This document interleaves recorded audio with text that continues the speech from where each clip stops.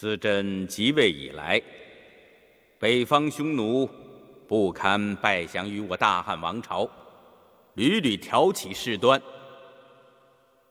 最近竟弯弓射向我边境百姓，以致边关战事连年，百姓苦不堪言。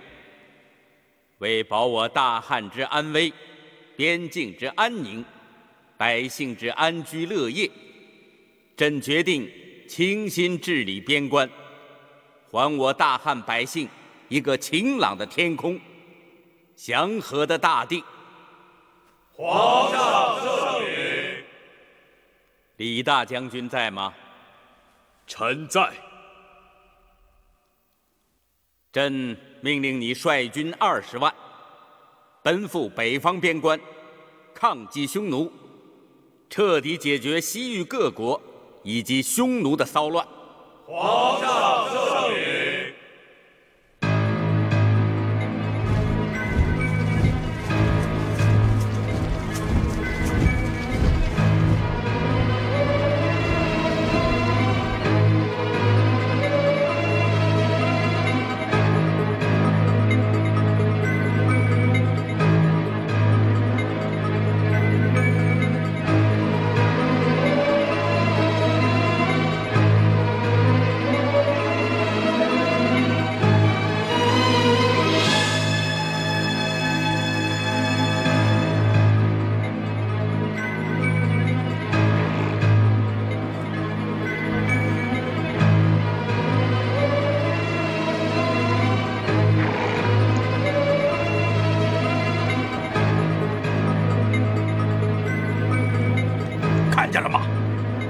汉军把步兵顶上前，看来只有招架之功，并无还手之力了。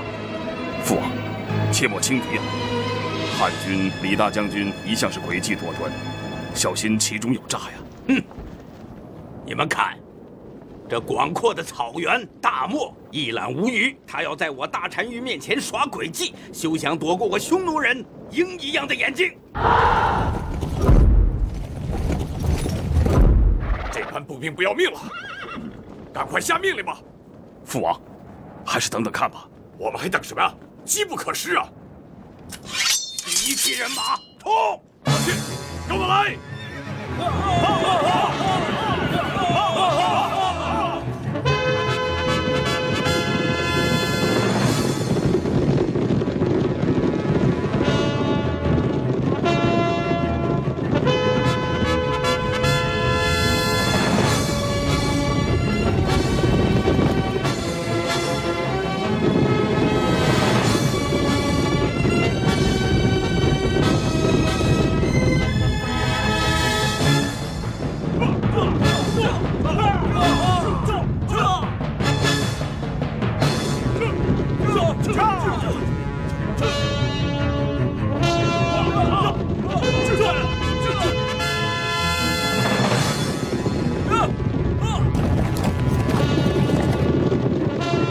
看见你哥哥自知了吗？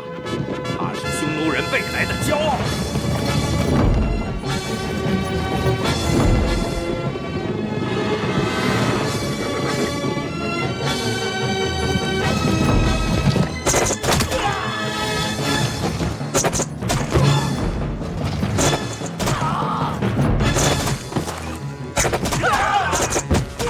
父王，支持的人马不行了。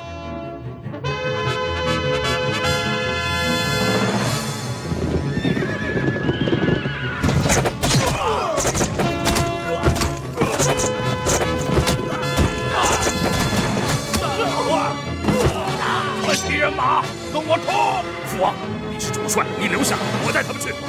团体人马跟我冲！将军，第2批又上来了，我们冲上去吧。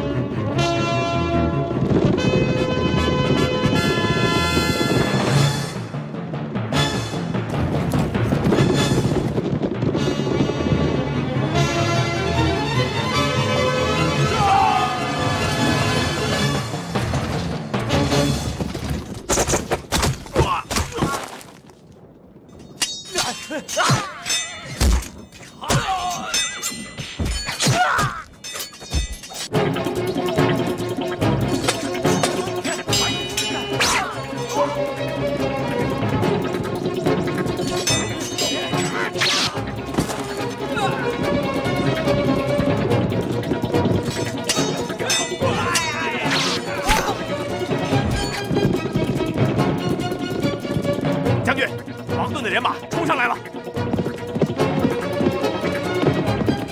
大单于，汉军的骑兵过来了。弟兄们，给我冲！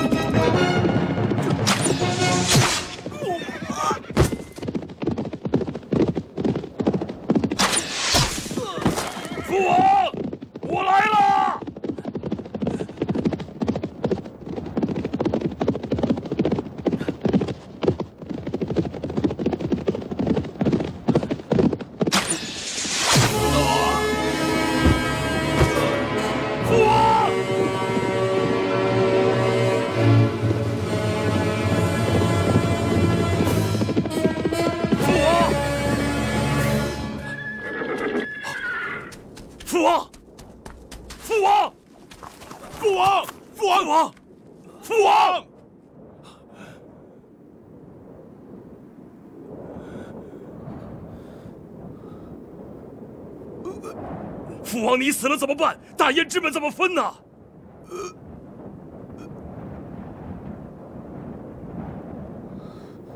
这，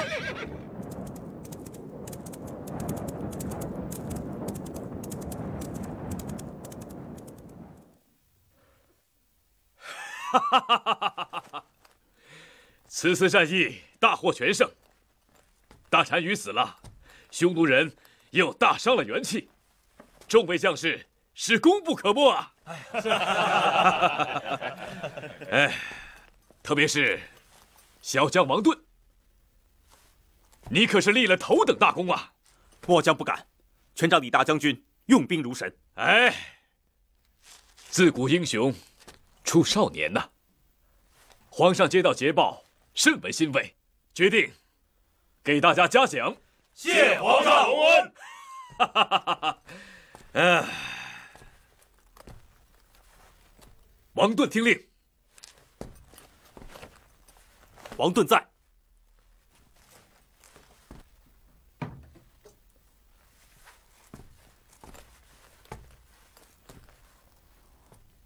王盾，接见。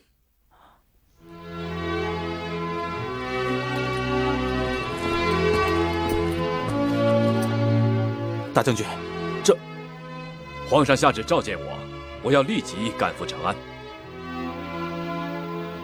我把这把剑交给你，在我不在的时候，你可以顶替我行使职权。哎呀，年轻人，你怎么还不明白啊？有了这把剑，任何人都得听你的命令。诸位，听明白了没有？明谢大将军。拿着吧。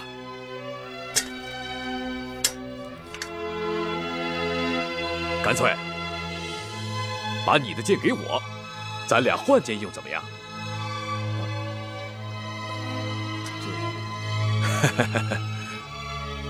哎呀，这剑坠子很漂亮，编得也很精巧，一定是一个漂亮又心灵手巧的姑娘给你编的吧？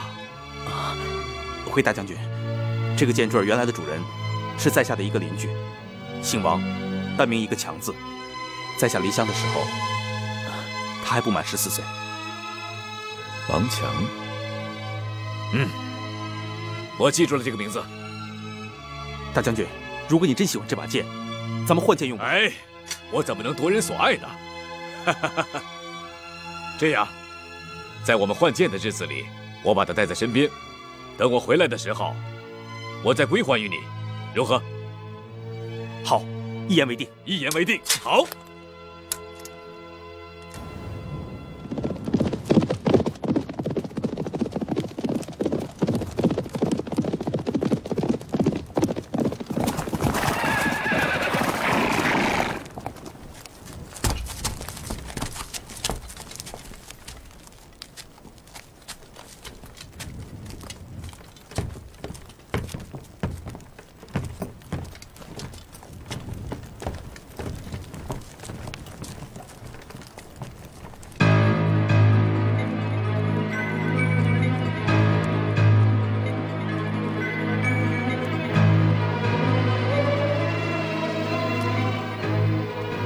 大匈奴的天塌了，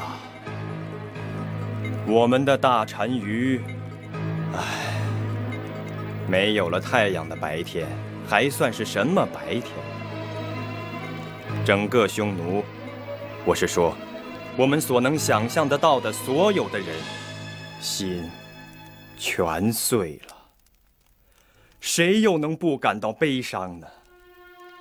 只要提起他的大名，我们就会想到他留在茫茫草原上的辉煌业绩。不过，我想，单于忠实的继任者，我也会像我们光荣的祖先那样，为大匈奴的繁荣。右贤王，你说的不对，继承大单于位的应该是左贤王，而不是你。大单于位一向由左贤王继承，这你应该知道的。大单于亲口对我说，由我继承单于位。可我们没有听到啊，右贤王。都隆起，你是说我在撒谎吗？可我想，大单于让你继位，那么他会先封你做左贤王的，这是单于庭一直的规矩。可是来不及了。大单于对我说，要是他能多活几年，他的儿子左贤王再长大一些，是完全可以继任的。但是现在他还太年轻。别说下去了，右贤王，这样会损害你在众人心里的尊严。你要知道，如果大单于真的有这个意思，他会告诉我的。你都隆齐是不是觉得大单于会比信任他自己的亲弟弟还要信任你这个内弟呢？右贤王，照你的逻辑，大单于会比信任他的儿子，更要信任你这个弟弟，我的叔叔吗？祁湖山说的没错，可是左贤王为什么到现在还没来呢？这正说明这里面有问题。大单于所有的儿子都到了，可就单单左贤王还没有来，这不是太巧了吗？对此我也觉得奇怪。这没什么奇怪的。左贤王他被右贤王派人杀死了。可怜的孩子，还那么小，还没长大成人呢。胡说！你知道你现在已经冒犯了我的尊严了吗？你们想违背大单于的意志，造反吗？我都隆齐说的都是实情，我都隆齐无心争这个位置。可我告诉你，由谁来继位，这不是大单于家的私事，而是全匈奴的大事。你以为我害怕你的刀吗？杀了我又怎么样？很多人都知道这个事情，你要我说的更彻底吗？就连大单于临终前派去召左贤王的信使，都被你的人杀死了。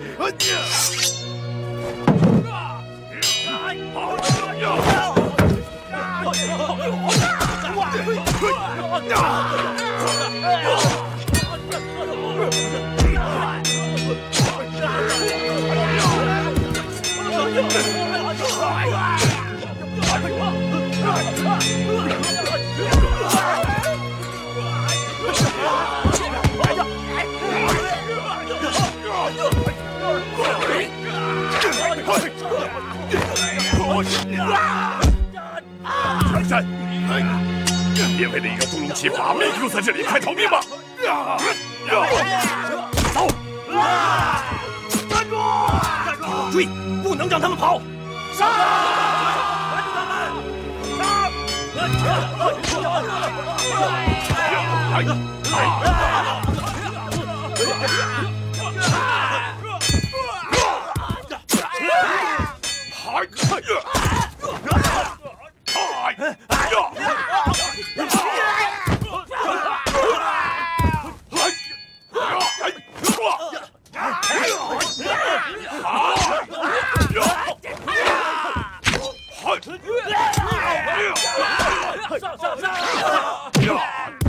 好，支持！走！把他们围起来！你快走，走啊！站住他们！站住！站住！站住！给我追！站住！站住！站住！站住！王将军，你放心，等我见了皇上，一定为你请功。多谢大将军。好了，回去吧。我可是把整个边关都交给你了，你一定把好关。大将军放心吧。请。我听说匈奴那边5位单于正在为争位之事打得不可开交，我们……你的意思是，趁虚而入，直捣单于庭？还是等我见到皇上再说吧。可就怕禀报皇上之后，最好的战机已经错过了。你说的固然有道理，可是你只知其一，不知其二。你只看到匈奴人惨遭失败，却不知道我们的队伍同样受到了重创。凭我们目前的实力，想直捣大单于庭，恐怕有些困难。等我禀报了皇上，增加了援兵，再做决定。将军所言极是，王顿明白了。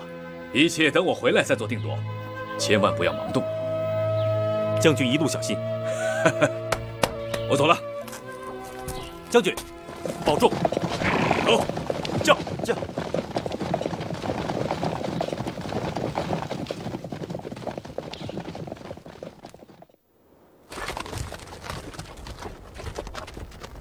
芝芝，你说父王的死会不会和右贤王有关联呢？有没有关联都无所谓，事到如今，不用去想这个了，兄弟。可左贤王呢？他那么小就死了，我们是不是应该去看一看他，祝福一下他的灵魂呢？哎呀，季侯山，自己都顾不上了，还想那么多？别管他什么左贤王、右贤王的了。好了，兄弟，我们就此分手吧。一起走吧，芝芝，到我岳父那里去，把伤养好了再。你是说去南边的呼延王那里吗？不，那里太远了，我得赶回去。右贤王说不定很快就会打到我那儿，你也要好好的防备一下，别吃亏。看来也只能这样了。多保重啊，芝芝。我会的。季湖山，你救了我，我得好好报答你。不用报答，好好活着就行了。好。去。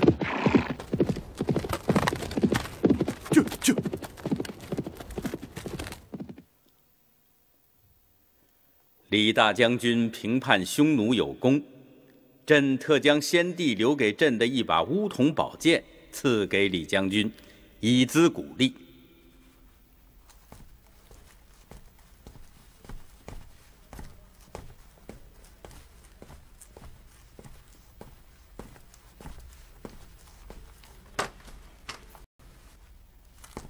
陛下，末将感激涕零，但是不敢贪天功为己有。此话怎讲？此次战役之所以给匈奴一个致命的打击，乃是陛下的英明决策，还有全体将士的一腔热血、拼死的决心和必胜的勇气。陛下，臣想向陛下举荐一位跟随末将多年的天才少年。哦，他在攻打匈奴时立下了头功，因为有了他的聪明智慧、迂回夹击，还有他的冲锋陷阵、英勇杀敌，才有大单于的毙命，匈奴的重创。此人是谁呀？王盾。王盾。朕任命王盾为右将军，辅佐李大将军为朕把好我大汉边境。末将替王盾将军感谢陛下隆恩。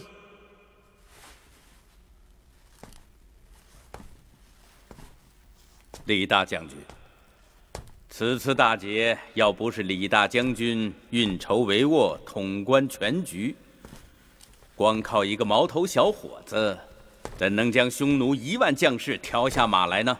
不，是陛下的英明决策。好，爱卿，快起，快起！无论如何，此次大捷，朕仍要将此嘉奖赠与将军，你就不必再谦虚了。谢陛下恩典。陛下，我这就回边关。何时启程啊？即刻。将军鞍马劳顿，难得回长安来，还是多待2日，和家人好好团圆团圆，再走不迟。启奏陛下，大单于已死，五子争位，内讧不断，正是我大汉趁虚而入的大好时机。末将请求陛下增派20万兵马与粮草，支援我边疆战事，一举彻底打败匈奴。不错，确实是个好机会。可是我朝连年与匈奴征战，已导致我国库亏空，实在不宜再大举征兵，与匈奴再大动干戈了。朕以为，只要给予匈奴适当的打击，让他不再骚扰我边境为前提，原以不宜深入穷追。朕一直以为，匈奴乃负戎马之族，牵喜鸟之举，难得而至。只要他们不再骚扰我大汉边境，咱们也没有必要非与他兵戎相见呢。陛下，匈奴内部相互残杀，已是强弩之末。如果现在不攻进，末将以为怕丢失了大好时机呀。哀将此言差矣。若是在此时大肆进攻的话，朕以为正是错失了大好良机呀。陛下，末将还是不明白。若是此时进攻的话，刚好让他们幡然觉悟，抱成了团，共同来对敌。倒不如欲擒故纵，坐山观虎斗。陛下英明，陛下圣明啊！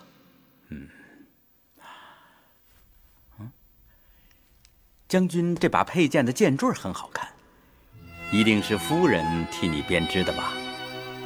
不，是末将离开边关的时候与王盾将军换的剑。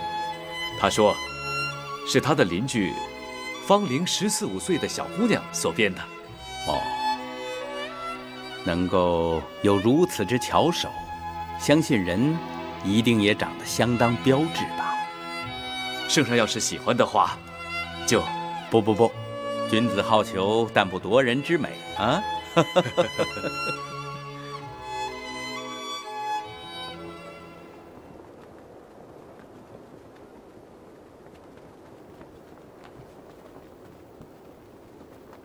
公元前35年，走投无路的姬侯山率部下以及家眷投奔到岳父呼延王名下。呼延王慷慨地将领地与王位让与女婿姬侯山，名号称之为呼韩邪单于。即太阳王。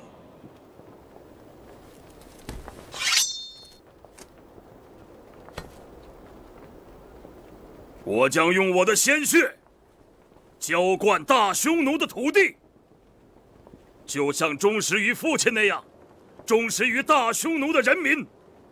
我呼韩邪单于，为大匈奴而生，为大匈奴而死。呼韩邪，呼韩邪，呼韩邪，呼韩邪，呼韩邪，呼韩邪，呼韩邪，呼韩邪，呼韩邪。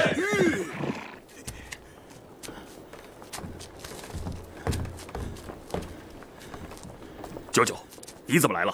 右贤王篡位，兄弟残杀，我只有投奔你来了。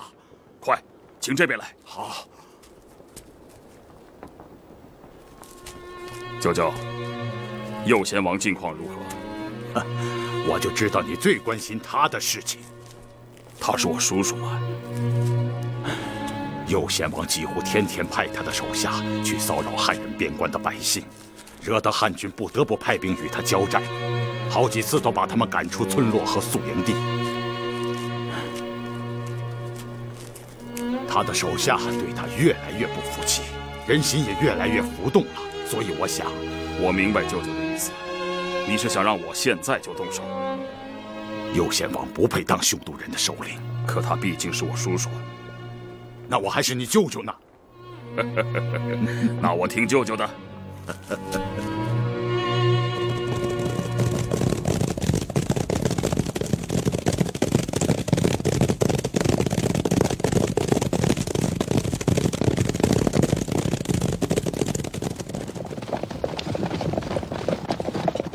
停！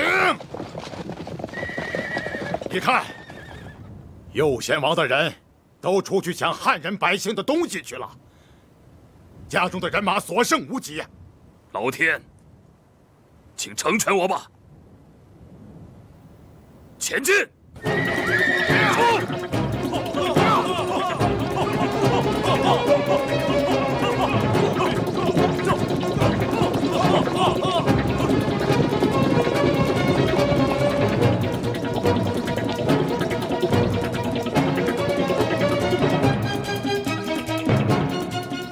呼韩邪率兵消灭了右贤王，夺回了大单于庭。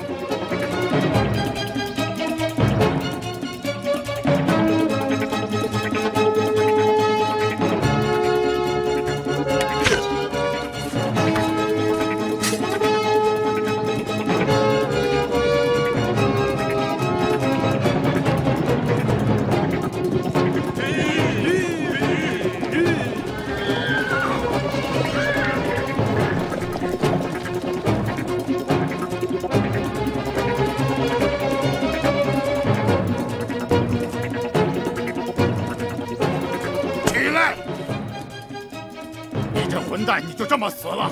谁来做大单于的位置？你说呢，独龙旗？当然是呼韩邪你了。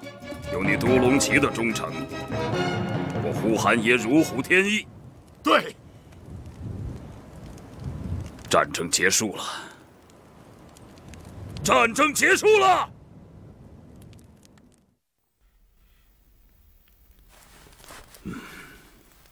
五单于争利，最后姬侯山独做了大单于庭。正是这样，他打败了所有的对手。那你们说，他那里现在会是一副什么样子？他一定乐得白天黑夜都合不上嘴。哼，那就让他乐极生悲吧。乐极生悲？嗯，这是汉人的话。就是说啊，算了，我说了你们也不懂。我这么问你们：有5个人在一起争位，其中的1个人打败了另外4个人。他虽然取胜了，可他还会有很大的力气吗？当然不会了。如果有一个一直在旁边睡觉的人突然站起来，和那个精疲力尽的胜利者较量一下，那么谁会取胜呢？可姬侯山是你的亲弟弟啊！那右贤王还是我的亲叔叔呢。他不是一样要杀我吗？吉侯山打败的那些单于，哪个不是他的兄弟和亲人？你要对你的兄弟宣战吗？为什么不呢？兄弟可以有无数，而大单于卫只有一个，我是他的哥哥，我难道不比他更应该继承大单于卫吗？那我们应该趁他还没有喘过气来的时候，立即进攻大单于庭，马上集合人马，到大单于庭，向尊敬的呼韩爷道贺。谢谢你救了我，吉侯山，我的好兄弟。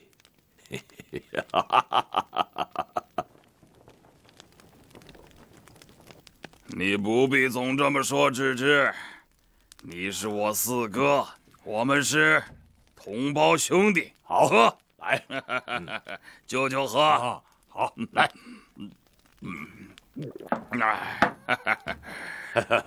满上，满上。啊，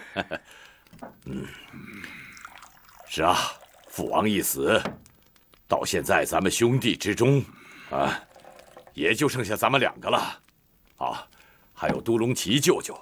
死的人太多了，不说这个了，来，咱们把这碗酒干了。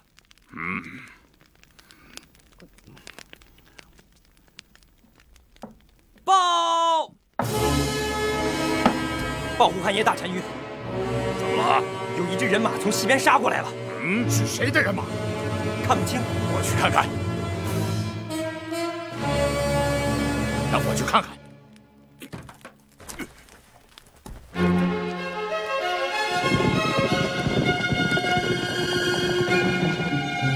呼韩爷，只是谋反了。你说什么？外边来的人马都是他的，他们里应外合，已经攻破了几处地方。止之！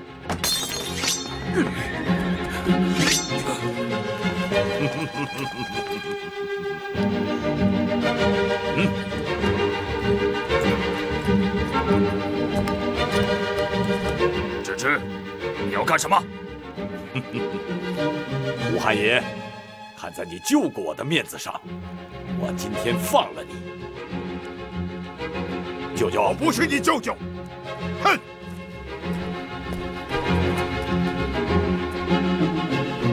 胡汉爷，走吧。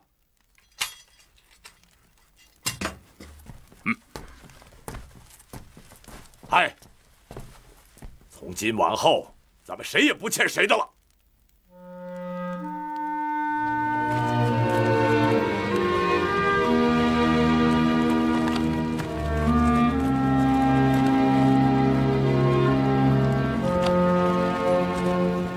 呼韩爷率领自己的部队及家眷向南迁移。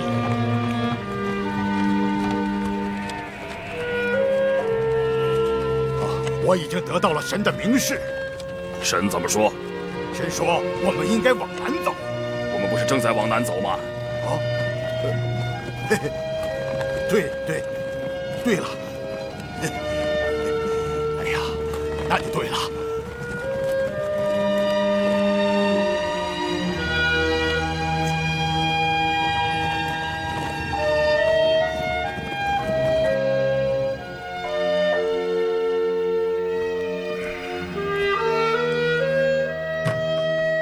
再往南走就是汉人的地界了。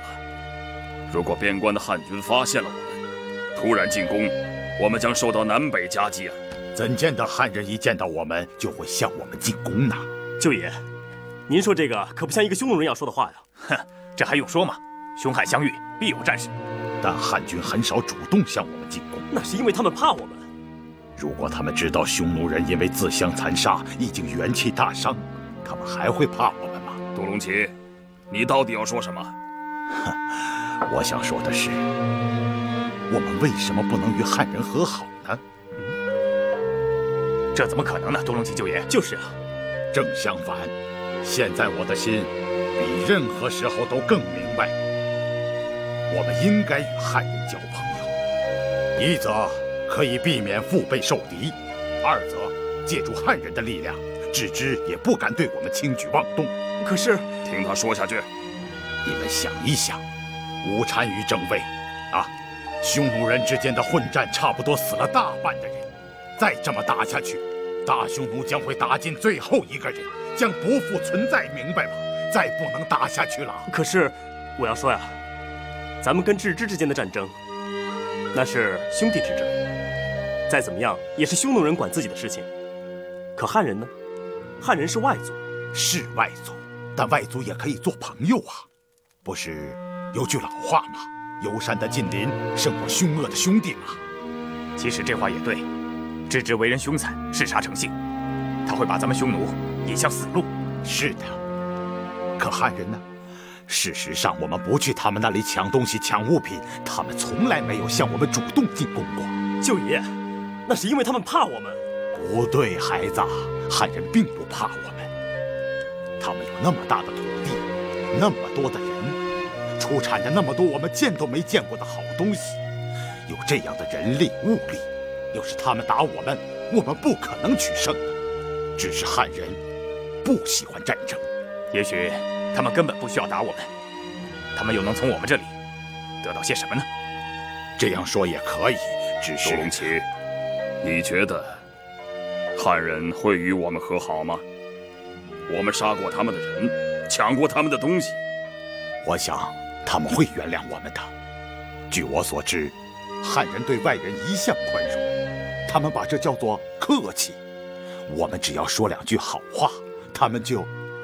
我听说西域有很多小族一到长安，总会得到大汉皇帝送给的上10车的礼物。有了饥荒，只要去求汉人，他们总会白白的送给粮食。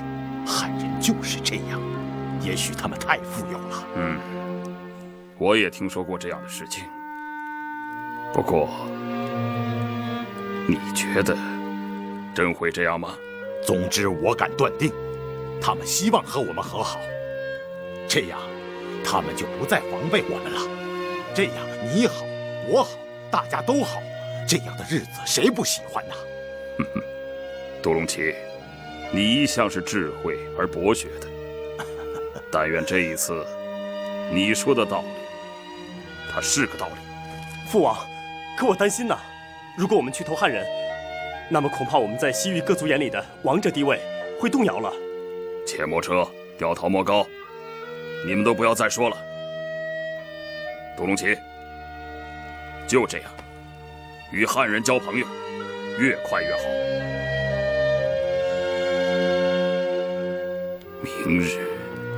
明日继续向南行进。向南？再往南可真到汉地了。你说的不错，切莫车。呼韩爷，也许你到那里会遇到一个美丽的汉家姑娘呢。真要是遇上，我就娶她为妻。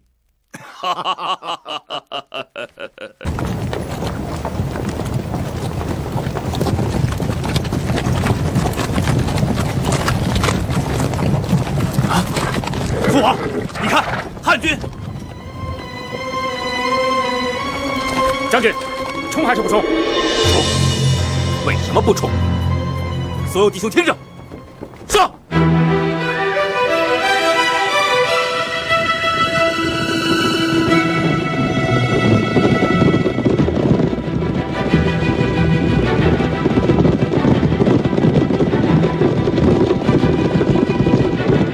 全体听令，往回撤！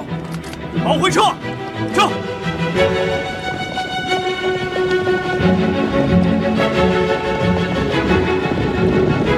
撤！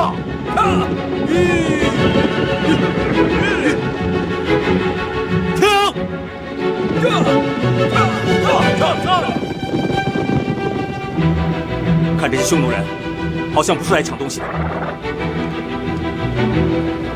全体听令，掉头回去。走。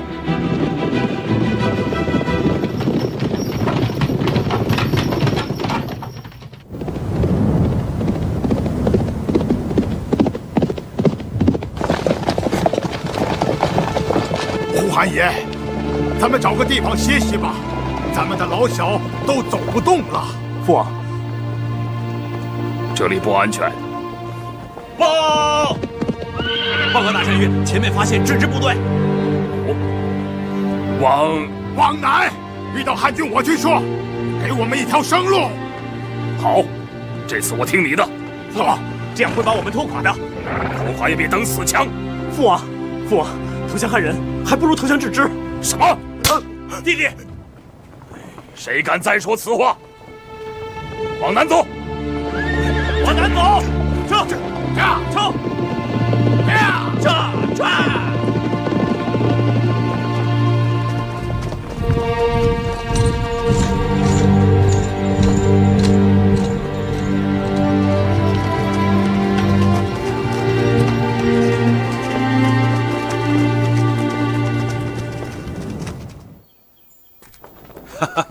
王将军，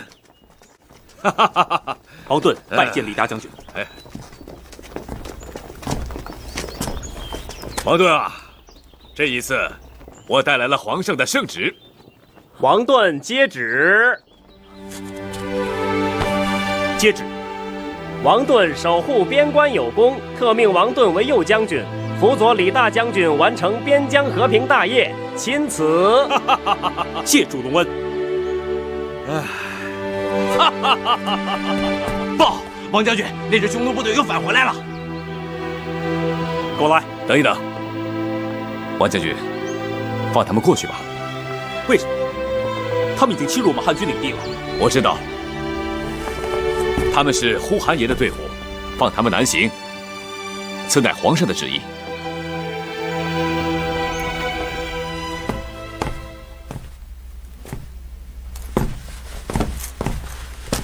王盾拜见李大将军。哟，王盾呐，王将军，来，请坐，请坐。不坐了，王盾是特来还见的。怎么？你比我还急呀？哪里？大将军回到边关，乃边关驻军和百姓的一大幸事。王盾当然要尽快把这把指挥宝剑还给大将军您了。好，那咱们就换过来。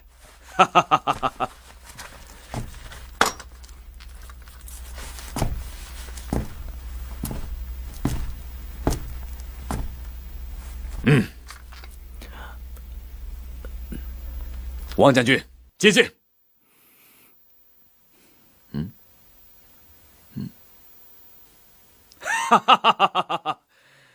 哎呀，看来王将军乃是痴情之人呐。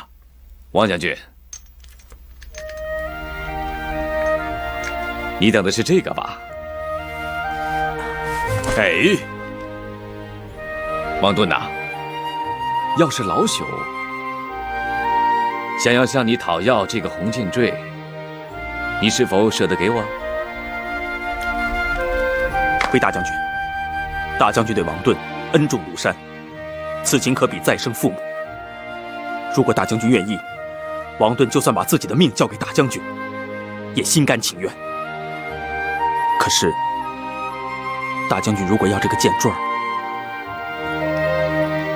却实在要比拿去王盾的性命还难受。王盾呐，看来你对那邻家的小女子是一往情深呐。好了，君子好逑，不能夺人所爱呀。谢大将军。哎，不要谢我，要谢呀，谢皇上。谢皇上？是啊，刚才呀，我所说的话就是皇上说的话。皇上也看中了这只佩剑坠，他说，能编得出这么美丽的红剑坠，一定是一个非常漂亮的姑娘。皇上真这么说？王盾，把它收藏好，待功成名就以后，荣归故里之时，老朽啊，一定要为你主婚。大将军误会了。什么？大将军有所不知，王盾少年便从军入伍，一直陪在强儿身边的是王盾的兄弟王怀。他们两个在一起，才是真正的青梅竹马。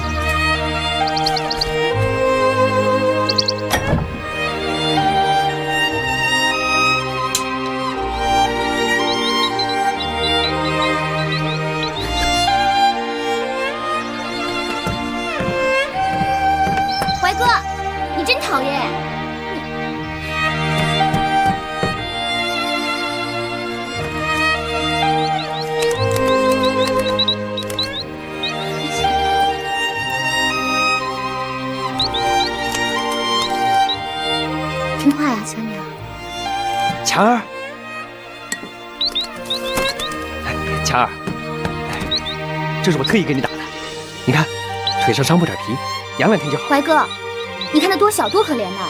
以后你打什么都不许打鸟，不然我不理你了。好，我以后不打了还不行吗？嘿，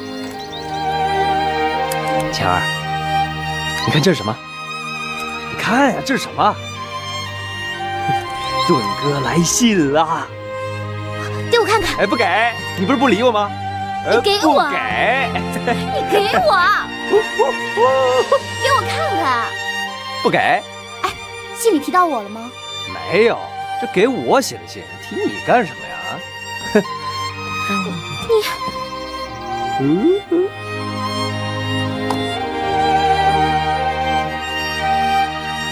嗨，骗你的，能不提到你吗？他还说啊，你给他编的这个佩剑坠子，连皇上李大将军都说好看啊。我看，真的？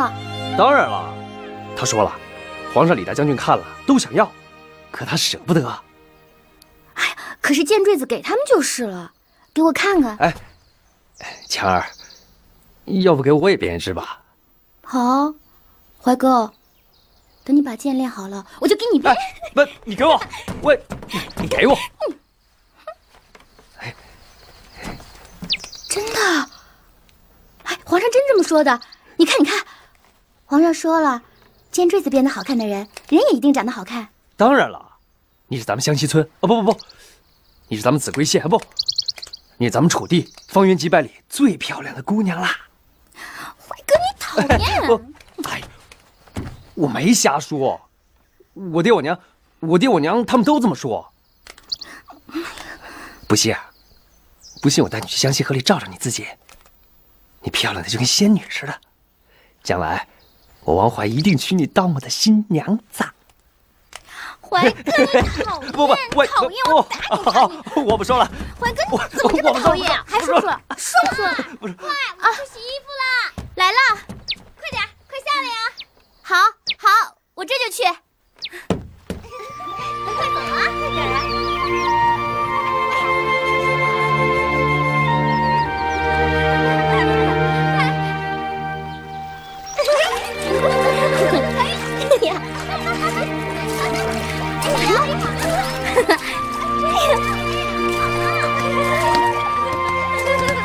小儿，你看你水中的倒影多好看呢！就是，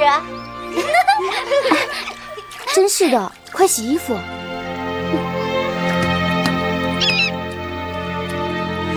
你听，小鸟叫的多好听啊！是啊，我要是只小鸟该多好，想飞到哪儿就飞到哪儿去。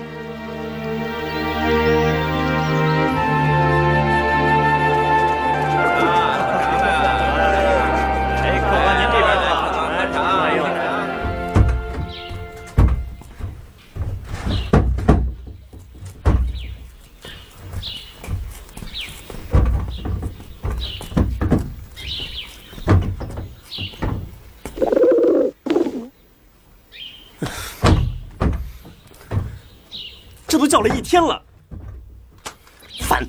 去吧车，这里不比我们草原，不得乱来。父王，这只鸟飞来飞去的，你哪分得清是汉朝还是咱们匈奴的呀？您说您放着大好的匈奴单于不做，偏到这儿来俯首称臣，这都3天了，人家都没理咱们。你屠龙旗舅爷说了，汉元帝是个很开明、很友好的皇帝，愿意和我们友好相处。哼，舅爷，他就是个投降派，休得胡言。圣旨到！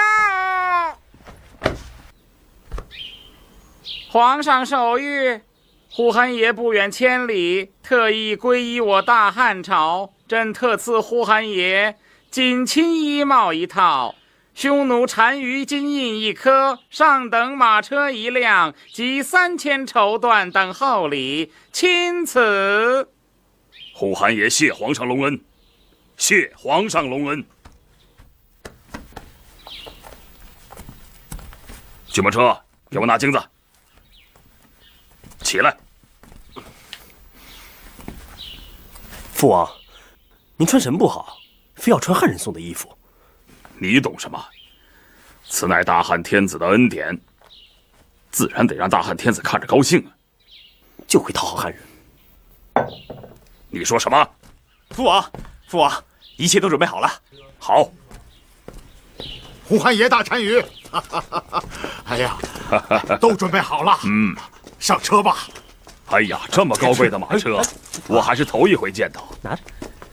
公卿啊，我呼韩爷能有今天，真要感谢你啊！别谢我，谢皇上，是他把自己的御车和御马送给你的。是皇上用的车。是啊，我呼韩爷真是受宠若惊啊。是啊，听说汉朝各诸侯王、亲事、高官都无此等殊荣，可见皇上心意至真至诚。一句话，诚心诚意接纳咱们匈奴人。我呼韩爷早已心悦诚服，放心，从此一心与汉朝和好，绝不反悔。走，上马，让开，去长安，让开，等候觐见皇上。哎，让开，怎么回事？皇上驾到！皇上，快！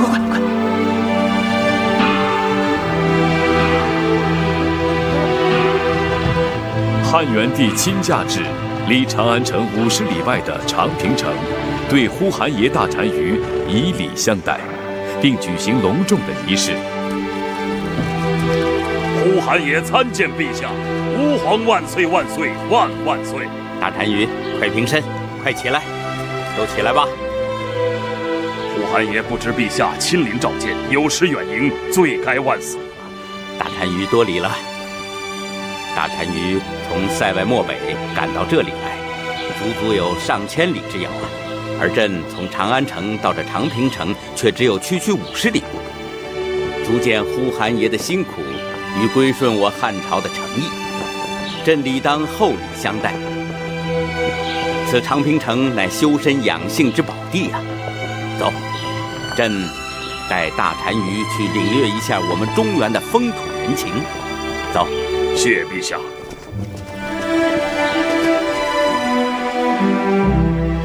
呼韩邪单于，尝尝我朝的琼浆玉液滋味如何呀？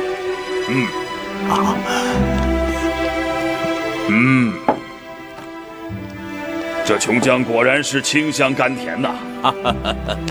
好，原本我大汉朝与你匈奴全都是夏禹王的后裔，一脉相承。亲如兄弟，情同手足啊！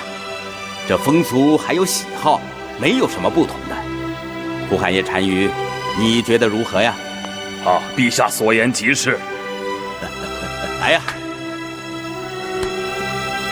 呼韩邪单于可认得这个？哎，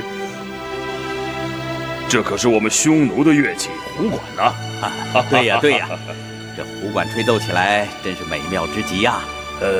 陛下竟然喜好胡乐？何止喜好，而且还精通呢！这胡管演奏起来简直是天籁之音，精美之极呀！这代表我匈汉两族和睦相处，这胡乐肯定会流入我中原的。这样，朕就请朕的爱妃李夫人为各位舞上一曲。传李夫人。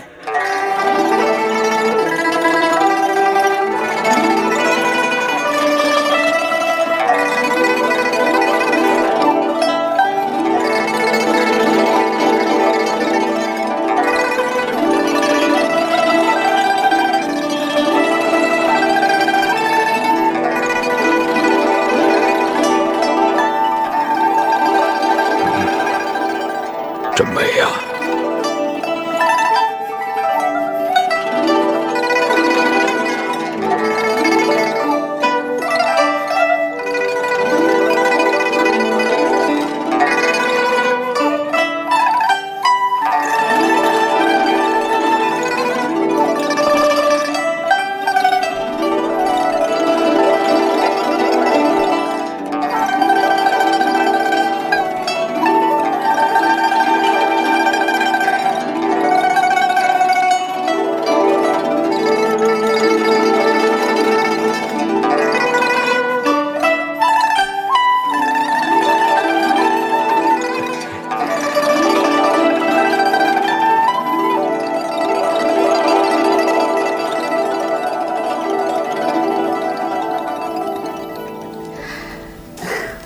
哎呀，这种舞蹈从来没见过，跳的真是好啊！胡寒爷大单于啊，感觉如何呀？倾国倾城啊！胡寒爷大单于果然好眼力啊！哈哈，我大汉朝可是美女如云，大单于有兴趣尽管开口就是了。不过李夫人只有一个，可是朕的掌上明珠啊！来，快给大单于斟酒。是，陛下。哎呀，这，大单于，好。车骑都尉韩昌，臣在。光禄大夫张猛，微臣在。明日呼韩爷单于将启程返回，朕命你们2人率16000骑兵护送呼韩爷单于一行返回漠南。臣领旨。怎么，呼韩爷，你等可还有什么难处吗？说出来让朕听听。啊，启奏陛下，我们没有，陛下，不用那么多人护送，只要2000骑兵足矣。为何呀？陛下有所不知，漠南百姓因连年战争，如今衣食无着，苦不堪言。倘若再进来1万余军队士兵，各家恐怕无力接待。这个你们不用担心，我汉军自备粮草，不用百姓负担。这样吧，甘延寿将军，臣在。朕派你随队送上34000斛稻麦，以解漠南百姓饥渴之困。臣遵旨。陛下，呼韩爷这次来朝廷，受到陛下深恩款待，瞻仰了中原博大的文化礼教，倾听了陛下美妙的音乐，李贵妃的绝代舞姿，感受万千，真心感谢天子后代。呼韩爷单于，朕也要感谢你给朝廷带来塞上的肥牛、肥羊、骏马，以及这么好的射手。朕衷心的祈愿草原的百姓从此都过上安居乐业的日子，不再受战争的侵扰。陛下放心，我们这就回漠南，为保护漠南的匈奴和汉人不受战乱之苦，我愿生死相托；为抗击漠北郅支的侵犯，我愿肝脑涂地。好一个生死相托，好一个肝脑涂地！朕也答应你，为了塞北百姓能够过得幸福安康，我朝也将竭尽全力助你消灭那些靠掳掠为生、抢夺百姓为乐的入侵者们，早日完成匈奴的统一大业。有陛下的慧眼识良计，我感激不尽。从此愿做中原的一匹千里骏马，永不言变。有呼韩爷单于的这番话，朕深感欣慰。父王，父王，土岐古土，我的儿子，什么事如此慌张啊？不是慌张，是惊奇。哦，是他呼韩爷死了，还是你妈妈那个老太婆又给你生了个弟弟啊？不是，比这个还要惊奇啊！说说看。汉元帝收了一个干儿子。谁呀？父王，是姬侯山。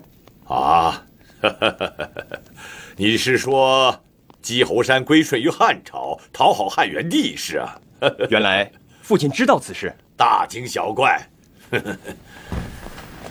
我早就知道你叔叔姬侯山有此心了，这是匈奴人的耻辱。问题在于，汉元帝兴师动众，派16000名骑兵护送姬侯山回了漠南，并给那里的百姓带来了34000多斛稻麦。百姓面朝东南，是连喊万岁。果真如此？千真万确。那又怎么样？父王，孩儿以为汉元帝能如此善待姬侯山，同样是匈奴人，也会善待我们的。父王不如前去汉地试探求和一下。让我去讨好汉人？不言讨好，而是和好。只要得到他们的财物和食物，比什么都好。对我郅支来说，和好就是讨好。不去孤图，你真不像是我的儿子，竟然如此的软弱。我告诉你，现在不是我去讨好汉朝与之和好，而是汉朝要来讨好我，与我和好。不然，凭我郅支的力量，不久将征服整个汉朝。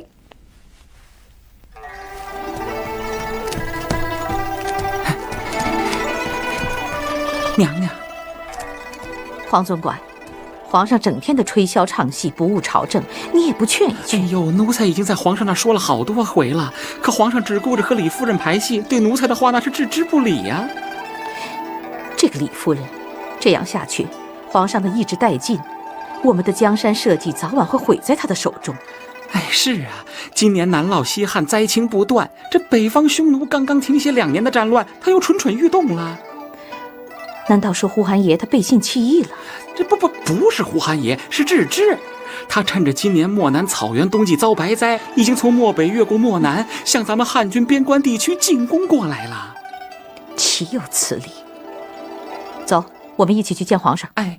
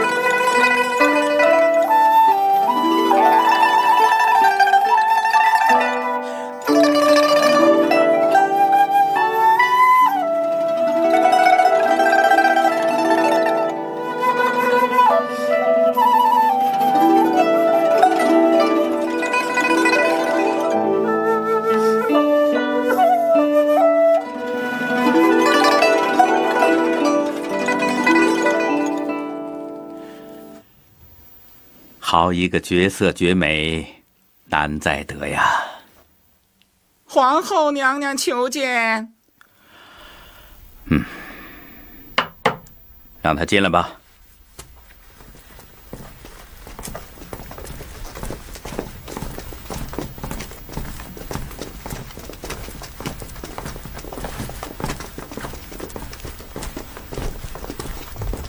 臣妾叩见陛下。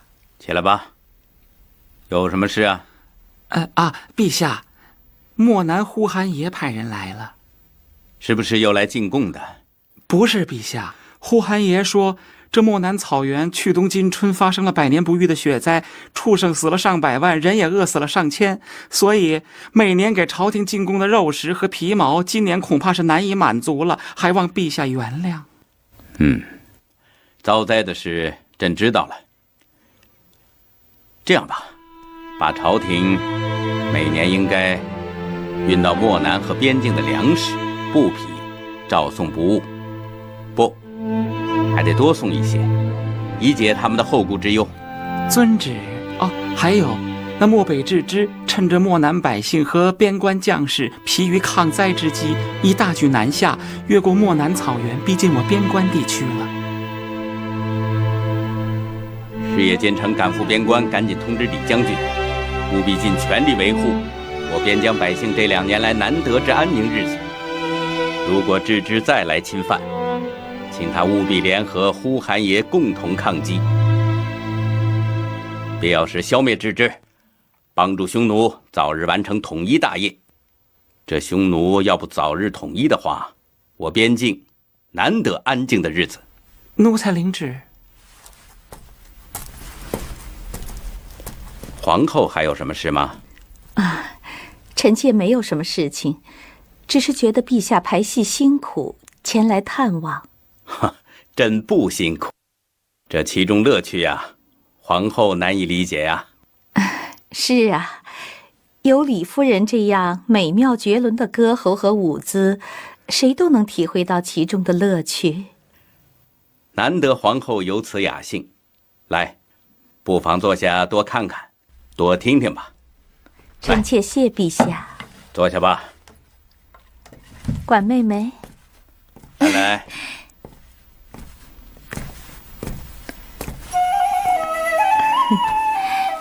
妹妹为何发笑？没有，我没有发笑啊。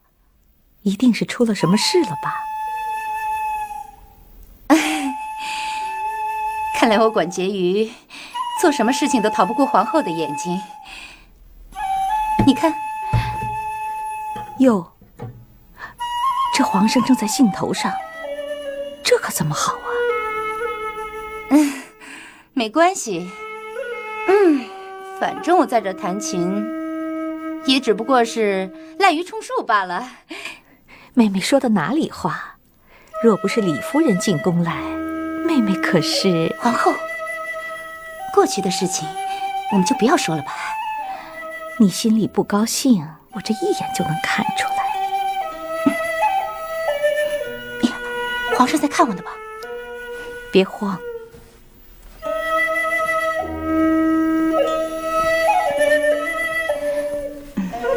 陛下，管婕妤身体有些不适，臣妾劝她忍一忍，再去找太医。皇上，去吧，朕缺了她也能排戏。来，接着来。臣妾替管婕妤谢陛下了。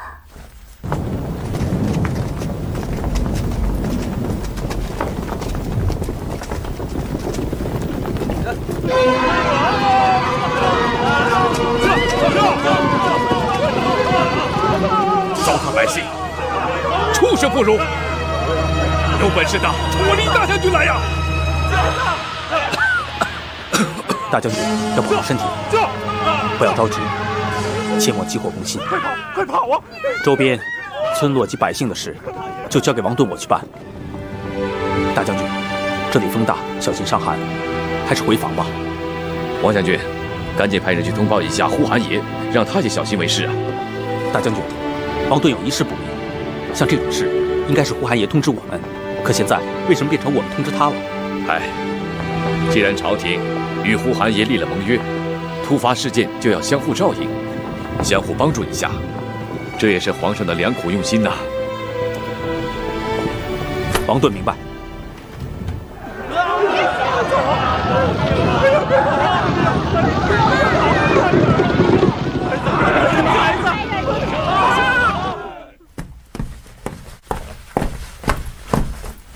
大将军，郅支部队得寸进尺，现在又集结大队人马，在距离我边关仅5里之遥的爱闽河畔安营扎寨，并扬言叫嚣，说他们漠北匈奴经2年休整，如今已是兵强马壮，随时可以踏平我大汉，称霸中原。哼，踏平我大汉，痴心妄想，到时候还不一定谁踏平谁呢。大将军，你要保重身体啊！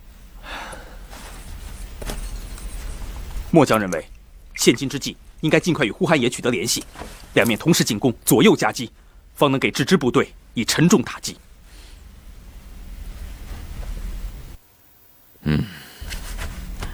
在下现在就带一队人马去寻那呼韩爷，共济大事。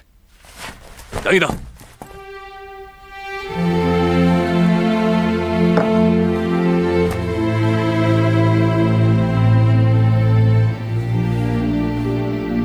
将军，一定要小心他。大将军，您也保重。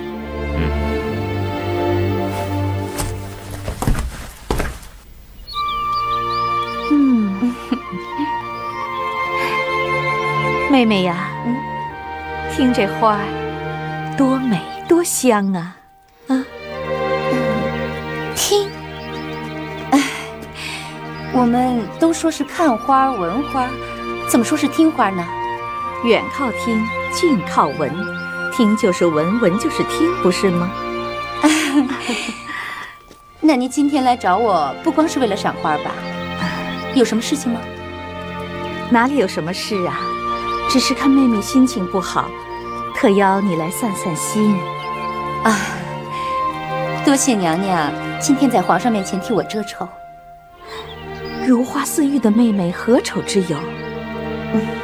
你看，就像那朵花，最红最美的花。娘娘，你过奖了，还不好意思了。好，我们不说了，赏花吧。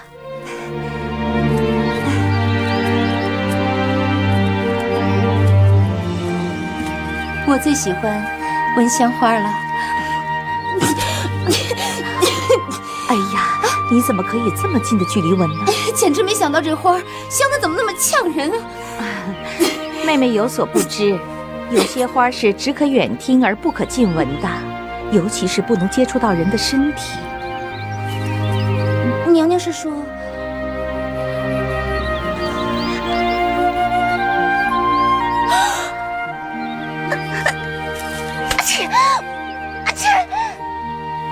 等排完这出戏，朕就可以封你为贵妃了。朕此生能得李贵妃这倾国倾城之美人，朕此生足矣。只要陛下您喜欢，贵妃不贵妃的，奴婢都无所谓。你就是这么与世无争，心如圣水之纯净，这也是朕最喜欢之处。今儿也累了，赶紧歇着吧。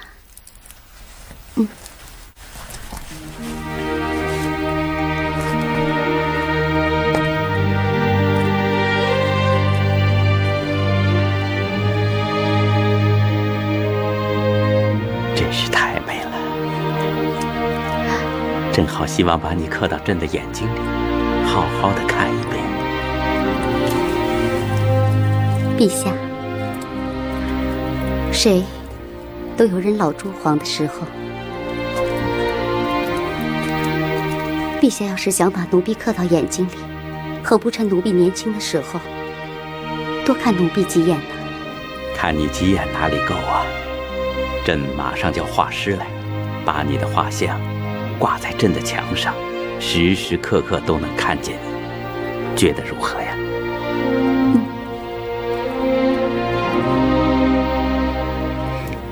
陛下，今天品品楚地果汁琼浆如何？皇后对琼浆如此有研究，为何偏偏爱楚地琼浆？楚地琼浆养颜，尤其养女人颜。朕现在对什么都不关心，只关心画师的事。不知皇后物色的如何呀？宫廷画师众多，其中佼佼者无外乎4人：安陵的陈昶、新丰的刘白、龚宽擅长牛马飞花，重视工笔画。这画人物还要数杜陵的毛延寿，他笔下的人物个个逼真，在长安城内堪称一绝。毛延寿，朕是听说过。那好，就由他为李夫人作画吧。是。你告诉他，画完之后朕有重赏。画期需要几日？3日可得。那好，朕就3日之后前来取画。陛下，请跟我来。来。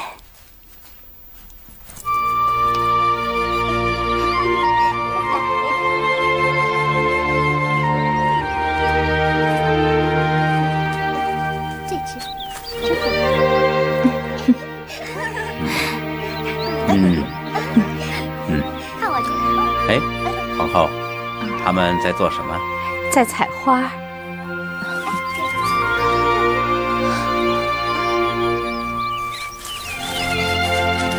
这是管婕妤的主意。他说，让李夫人在画像之前洗1次花浴，说洗花浴者肌肤亮丽，还说如出水芙蓉，貌若天仙。臣妾给皇上、皇后娘娘请安。起来吧。多谢爱妃好意啊！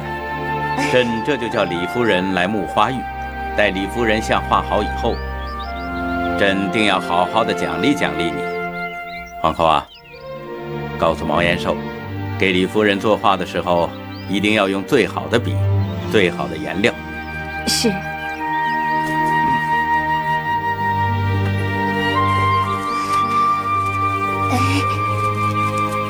皇上，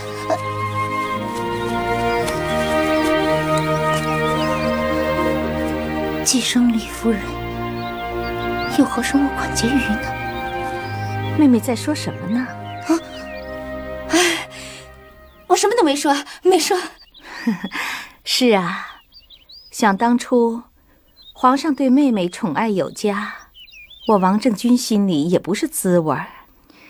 现在好了，你我同病相怜，不但要伺候好皇上，还要伺候好我们的李夫人、李贵妃。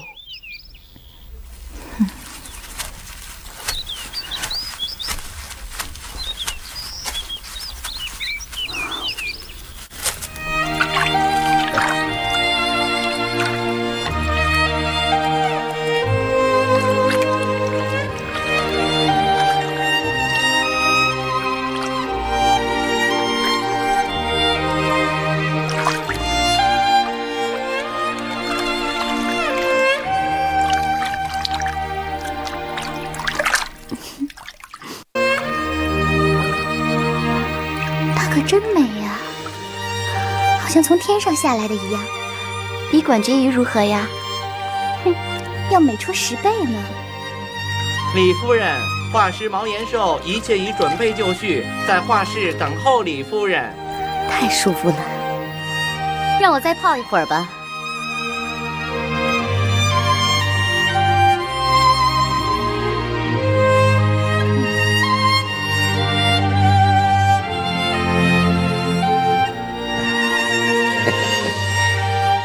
早就听宫里说，李夫人貌若天仙，今日一见，果不其然。我毛延寿画了不下20年的画像，我敢说，李夫人之美，天下无双。承蒙毛画师夸奖。李夫人，不要动啊！